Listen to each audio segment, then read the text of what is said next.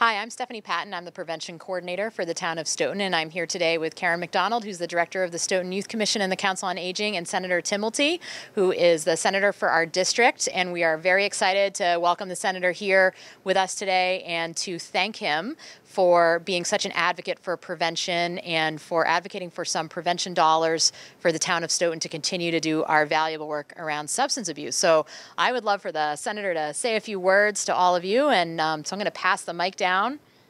Give it to you. Thank you very much. Thank you. It's been my privilege to be here today with my staff director, Hannah Buntick, who's not too far out of the camera view.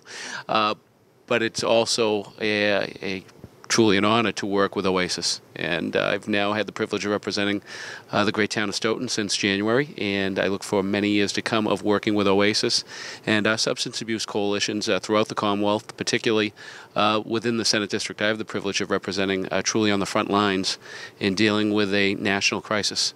And I just want to commend OASIS for the great work that you've done now for 15 years in saving lives. Quite honestly, saving lives. And going forward, I will be seeking as many dollars as possible for coalitions like OASIS to do the great work that you do to save lives. And I thank you all for what you have done in the past and what you will do going forward. Great. Thank you. Thank you very much. My pleasure.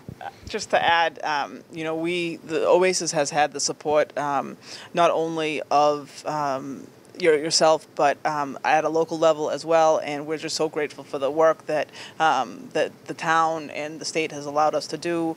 We're grateful for that, and we look forward to helping in any way that we can.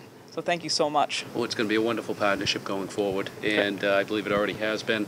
And I must say, with the amendment that I filed in the Senate budget exercise back in May, which gains $25,000 for OASIS, and each and every coalition within the district I represent, Lou Kafka and Bill Galvin were a great help in the conference committee, because the House has to sign off on my amendment. And through Lou and Bill's advocacy, they were in there pitching hard for us to make sure that money came back to Stoughton. Excellent. Yeah, and we're so grateful, and we look forward. We've worked with them in the past, and we're so grateful to work with you now. And we've been just so fortunate. So we hope to continue our good work, and look forward to seeing what happens in the future.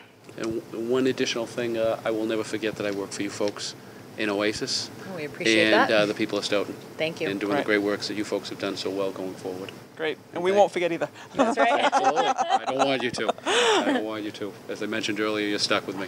Great. All right. Thank you very much. Thank you.